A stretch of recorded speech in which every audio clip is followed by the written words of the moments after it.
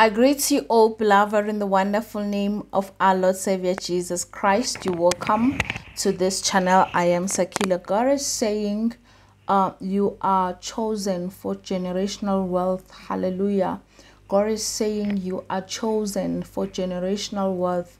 If we quickly look at the book of First Peter chapter 2 verse 19, it says, you are a chosen generation, a royal priest, a holy nation, his own special people, that you may proclaim the praises of him who called you out of the darkness into the marvelous light, who once were not a people, but are now the people of God, who had not obtained mercy, but now have mercy.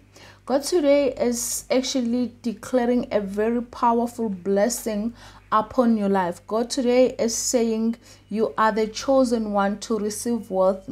The Bible says we were once people who were without mercy, but because we became chosen, now we are in mercy, meaning people have judged you, people have looked you into something, people have looked you and saw poverty written all over your face. People have looked you and saw you unworthy of certain things.